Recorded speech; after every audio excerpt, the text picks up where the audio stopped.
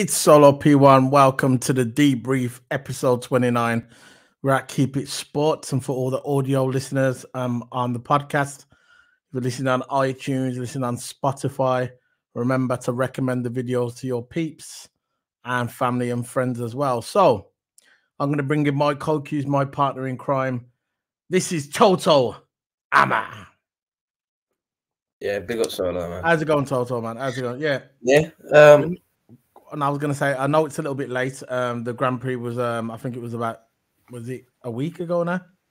Coming up to a week, just over a week, the Imola Grand Prix, which was an absolutely amazing Grand Prix. Well, it was more than a week or a couple of weeks ago now because we just had Monaco. But yeah, it was a good Grand Prix, good race. And I'm kind of forgetting what happened really because it's been a couple of weeks since we watched it. But I'm just looking on the internet basically for a few few notes. But it is what it is. So, how are you doing, Toto? Yeah, doing all right. Scott, just trying to remember the notes from last time because I still got the notes down, so I'm just gonna try to memorize the race. It's been quite some days that I haven't watched it back, but yeah, I'm feeling all right. Yeah. So, you want to start? You want me to kick off, or I can look at the broadcast information, what they're providing us on the notes. But it's not much. They know exactly what they're doing as well. So I'm just gonna look at you want me to do the results first? Or Yeah, you can do. Yeah, you do the results. Yeah. What we're gonna do? We're gonna go with the results first. It's Max Staffen. I'll bring it up on the screen. Share the old screen. Here we go. So it's there for everybody to see. There's the results there. This is via the full results via the website. We're just doing that for you today. So I'm going to bring that in.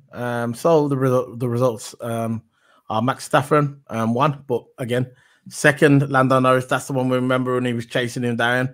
Very, very. Look, the race. The first half of the race wasn't that really good. Okay, I get it. I remember, and I was falling asleep on the sofa. Everything's coming back to me now. You know why I'm forgetting about it? It's because I was sleeping. I was sleeping for half of it, but when we thought that Max Verstappen was going to run away, but then we thought, it's going to be a Max Verstappen domination. It wasn't like that because Max, for some reason, the Red Bull wasn't really good on their second stint, which was, I was amazed. I was shocked because when it comes to the tires, we all know that Red Bull are probably the best on the tires because of the way the car is balanced. But this Grand Prix, you're still on the camera, by the way, Toto. But this Grand Prix, it was Lando Norris kind of being clever than Red Bull, saving the tires. I thought at the first half of the race, I never saw Lando Norris really getting in the mix, but he saved his tires and he come back at Max Verstappen at the end. And I believe if Lando Norris would have had a couple more laps left, maybe a lap left, I think it would have got Max. You made mistakes, sir. Yeah. When he went over, I remember. Everything's coming back now, isn't it? I'll let you run, man. I'll let you run. Go for it. Yeah, he did make a lot of mistakes. I think that shows that McLaren haven't really been in this situation for quite some time now. Yeah. They've always been finishing in if they had a half decent car, they would finish 5th, 6th. But now they actually have a championship winning car, and I don't know if Lando's not used to that yet because Lando, he hasn't been in this championship winning now. It's all new to him. It's all new to him. All this is. He's actually chasing and fighting for a world title. But going in that race, I really reckon if I said this, I think on the review, I think I said this on the review. I don't know. I forgot that if Hamilton was in that car, he would have probably made no mistakes and he would have probably got close to Max Verstappen. I think Lando would have caught him, but he just made mistakes. That's all he did. He just made mistakes, especially going into the last corner of the hairpin, locking up, going into the grass. Not going into the grass, but locking up his brakes, brakes getting hot. So, look, I think the Red Bull was vulnerable. It was vulnerable. You can say that because first lap of the race, he was in clean air, Max Verstappen, and he was gaining away, but not by a lot, by a little bit. Yeah. But then, soon as it comes back mid race, where the tire strategy started to come in, And then Lando Norris changed, and he, of course, new, I think, medium tyres. I think it went towards the end. He started to catch and catch and catch, and then that Red Bull started to get into that dirty air. Because, you know, when someone's chasing a Red Bull, you know how bad that Red Bull is in dirty air. So it's now when Red Bull's chasing another car, you mean? yeah. Red Bull doesn't really the car doesn't really comply well in dirty air, I'd say. Yeah.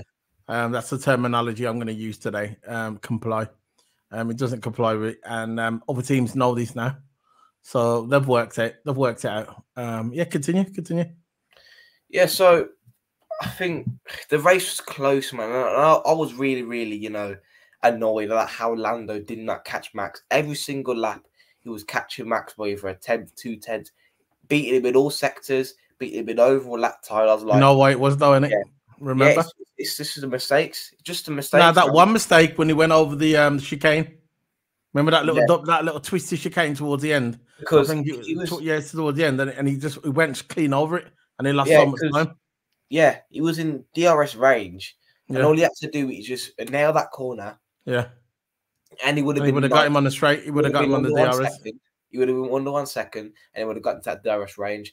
But now he made that mistake, and he lost over like 3/10. He went down to like 1.1 seconds. Yeah, and he knows this. So yeah, he was just missing that DRS range that he needed. But look, at least we know that there's a season on now. Okay, we're going to talk about the thingy after. We're going to do the recording tomorrow for the Monaco. This is like pre-recorded. We're going to do the one for the Monaco tomorrow. What I took out from this is we know that there's going to be a good season now. We know it ain't going to be Max Verstappen pulling away now. You got Fred Vasseur coming out and saying, look, we believe that we can catch the Red Bull. We believe that we can catch the Red Bull with our package as long as we keep upgrading and the upgrades that they're bringing to the car work out, we can beat Red Bull. And that was coming from Fred Vasseur, the team principal of Ferrari. Same thing with McLaren as well. They're confident with their car, they're confident with their drivers, and that's what we want to hear. We do not care. Look, I don't care who it was. You know I love Alonso, yeah? But if Alonso started winning every single race for the past couple of years, I'm going to think, you know what? This is boring, bro. I don't want to watch this. What do I want to watch this for? Because we know what's going to happen. It's actually like, it's predictable. It's like the WWE. You know what's going to happen. It got to a point where it's actually predetermined. That's what it seemed like to me. I know it isn't predetermined, but that's how it come across with us fans. But at the end of the day, right, F1's getting good again. F1's getting good. And it's if you look over the history of Formula One, it's like this. The first couple of years of the new regulations, the one team dominates. We know this. But in the third or fourth year, the other teams start clacking and start getting their crap together. And this is what we're seeing now. And I believe there's a lot of people in this championship. I don't believe it's just Max Verstappen now. I believe it's Lando Norris, and I believe it's Charles Leclerc and Sainz as well. I don't think Checo's in it. No disrespect to Checo. I just don't think Checo's going to win the world title, not with being a partner with Max Verstappen. It's just not going to happen. It's just not going to happen. And that's no disrespect to Perez over his driving ability. I believe he's a good driver, and I believe he's got the skills. And I believe if he was unleashed, if Perez was unleashed to do what he wants and he got the same as Max Verstappen, yeah, everything the same, straight down the line, the same as Max Verstappen, I believe Checo could take it to him. But while he's at Red Bull with Max Verstappen, he's never going to win no world title. That's just the way it is. And that's just the way it is. Maybe he's happy with it now.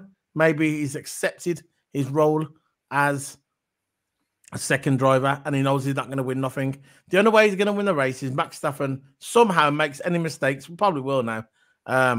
And he can clear up and try and do it then. And even then, when Max Verstappen makes mistakes, he doesn't capitalize on it. You could see that Max Verstappen's car is a lot faster than Checo's. It's just the way it is. He gets nowhere near qualifying. When it comes to qualifying, where is Checo? If he's got the same car as Max Verstappen, why isn't he qualifying second and third all the time? He's not, is he? And it's not the fact he's not a bad driver. He's a badass driver, in my opinion. But he's just like, he's shackled at Red Bull. That's what I think about it, Toto. Yeah, because it has, since Adrian Newey, of course, going to leave at the end of the season, going to Ferrari most likely. It's not been confirmed, but let's face it, he's going to Ferrari. Most likely, yeah.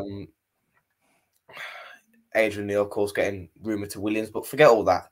I think the reason why Red Bull you know, he's where they're at now because Adrian Newey's not there. It's simple as that. Because as soon as Adrian Newey was, you know, rumored to be leaving, that's when Red Bull started to slowly decline. Never decline just like that, but you can see the slow decline of Red Bull. Like, say in this qualifying or in this race, usually when they've qualified pole, they stay first and then they go out and win the race by like 20, 15, 10 seconds, right? That's how dominant the Red Bull car was. There was nothing anyone could do about it. You know, they've got that genius behind the car, Adrian Newey, which literally won all the races. Adrian Newey won all their races, and that's basically what it was. But now Adrian Newey's not there to support them and not support the engineers. They might have some clever people behind the engineers, but they're not Adrian Newey, are they? Adrian Newey can find a little fault in that car, right, and just fix everything. He can.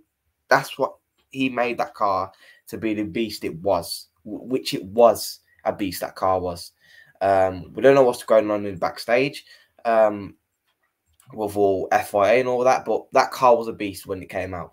But now, as soon as Adrian Newey is leaving at the end of the season, he's not there. He's not even there to support. This is why if I was Red Bull, if I was because of the neutral, if I was Red Bull, I would actually employ put Adrian Newey back. But Red Bull now have a chance at losing this title because McLaren now is on the uptake. Ferrari is now on the uptake. Like Leclerc winning Monaco. Where did Max finish? Fifth place, I think, in Monaco. Losing a lot of points.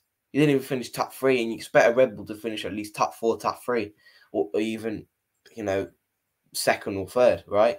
But you got a terrible qualifying. And, you know, the thing with Red Bull, they usually have a good qualifying, but now everyone's clocking onto them and hits into the race. Like Lando like Sainz, for an example, in Australia, I always go back that as a reference.